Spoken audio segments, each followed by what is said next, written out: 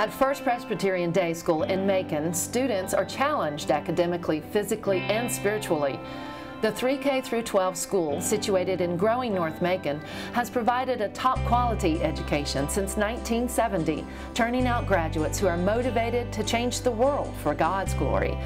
FPD boasts a faculty of highly trained, motivated educators who teach with an emphasis on individual attention, thanks to a low student-teacher ratio of 12:1 that allows for greater freedom in the classroom.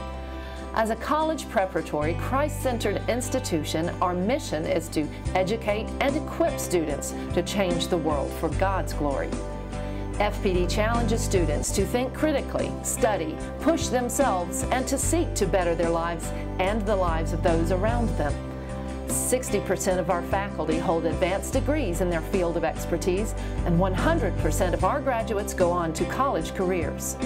FPD offers advanced placement courses in 10 subjects, with more than 70% of the student body electing this course of study.